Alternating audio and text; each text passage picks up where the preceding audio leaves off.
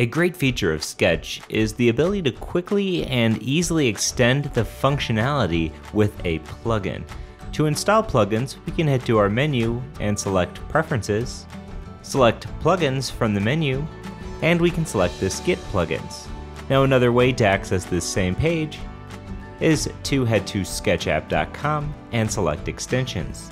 Here you'll find a list of featured plugins. From here, we can select the View All. From here, we're able to now search for plugins based on keywords. The plugin we're going to be looking for is Sketch Measure, so we can just type in Measure, and as you can see, Sketch Measure is one of our options. When we select Sketch Measure, it's going to take us to that particular plugin's website. In this case, it's a GitHub page.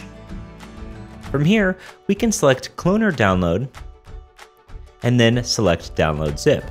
This is going to download a zip, which is going to contain the plugin file. If I head to my downloads, you can see I now have a Sketch Measure zip file. If I double select this, it'll unzip the file and I'll have a folder. Inside of this folder, I will have a .sketch plugin file. Now this plugin file is all you need to install this plugin. We'll simply just double click this plugin file, and as you can see, we now have a message from within Sketch saying that Sketch Measure was installed.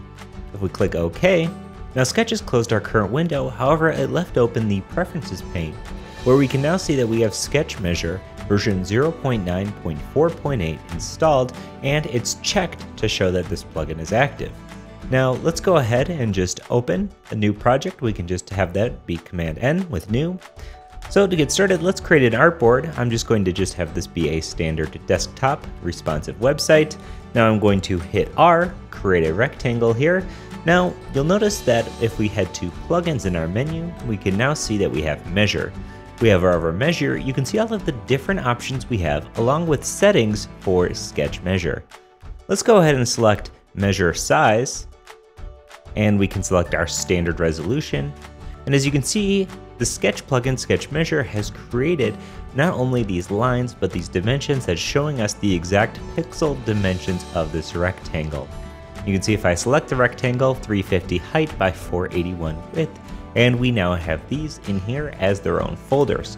That way, if we don't need these, we can always turn them off and hide them from the actual design. However, if somebody's coming in here and needs to know the actual dimensions at a glance, they can do so without selecting any of your layers or having to look up the properties themselves. Sketch Measure is a really great way to build visual design cues directly on your document. So head to sketchapp.com/extensions/plugins to check out some of the plugins created by the amazing third-party developers who've taken the time to create these plugins for Sketch.